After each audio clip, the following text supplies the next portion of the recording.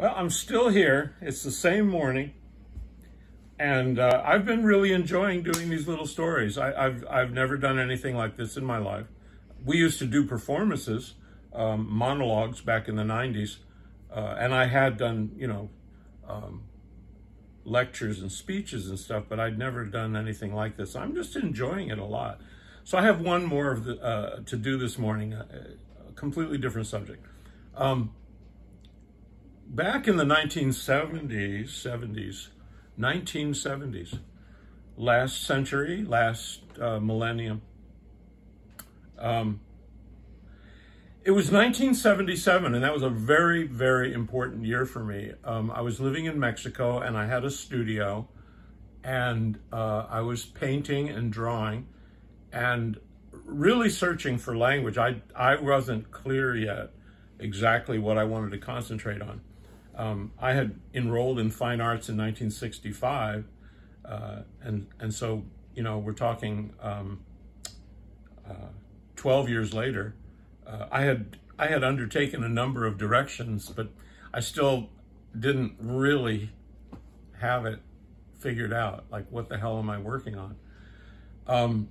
But I was moving into abstraction and enjoying abstraction, and I was trying to accomplish true abstract art, not an abstract from a landscape or from a subject or from a person, but a concept of abstraction of space, of a two-dimensional space that you divide and then give different color relationships to and try to keep it at that. And that was a struggle to get away from figurative thinking and literally try to think abstractly.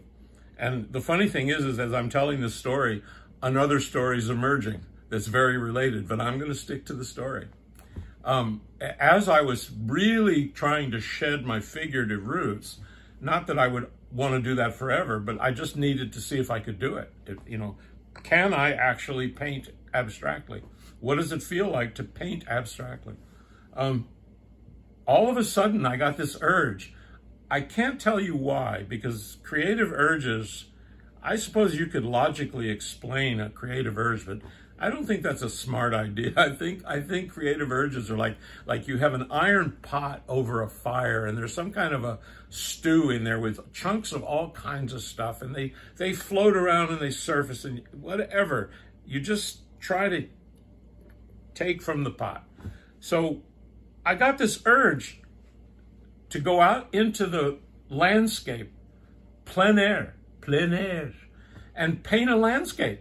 Here I was struggling to paint abstractly, and I drove out, and I mean, in Mexico, when you drive out into the country, it's not like America.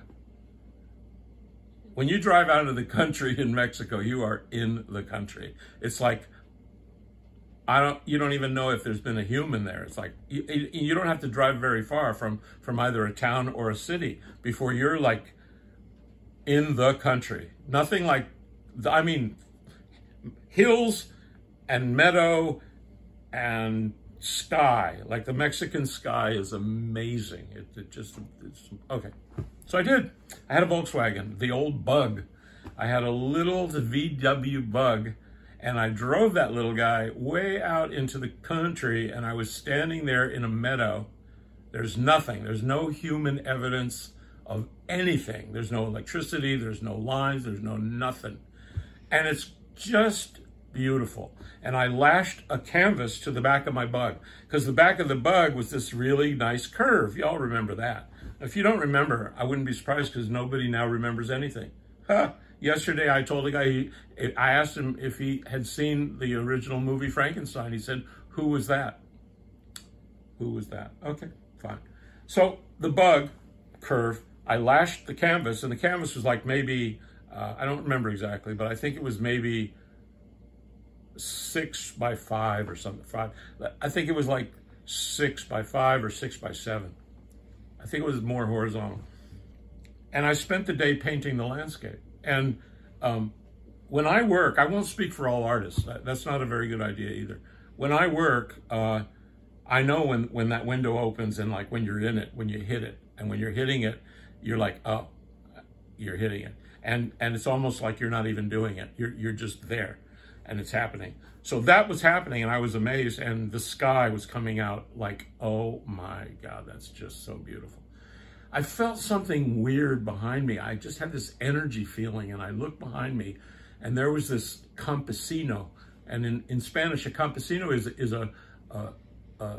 like a farmer or a country worker, and they're dressed in all whites with a white sombrero, and they wear huaraches, which are these leather sandals with the tire tread as the bottom, which is brilliant because the tire tread from the bottom of a shoe is amazing. And he's standing there with a donkey, and he's watching me paint. And I turn back, continue to paint. I look back, he's still standing there with his donkey. And he comes up right behind me, and he's only like, 7 feet away from me. And he says to me, in Spanish, of course, he says, "You'd better hurry up because everything is always changing." And then he and his donkey just walked into the distance.